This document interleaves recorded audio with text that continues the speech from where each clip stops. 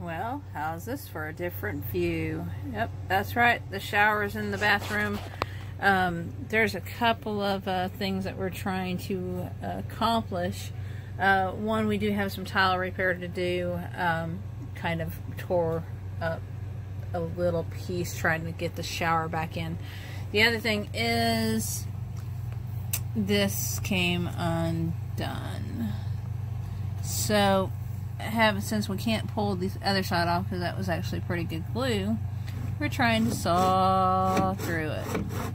Now, we've been trying to do this for a little while. We have made some progress as far as the cutting, but it's just not going fast enough. And to try to get a hacksaw in there, which would be a lot easier, the bigger one, it's not been fun. Can't.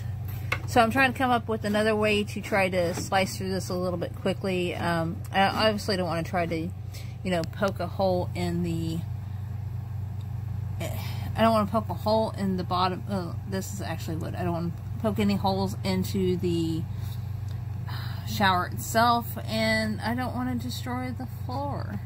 But yeah, shower's back in. Just gotta fix the drain.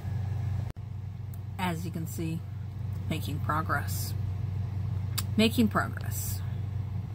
Alright, this is the current situation. Gas pipe off.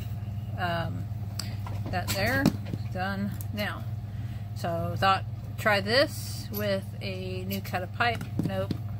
Decided, let's try this.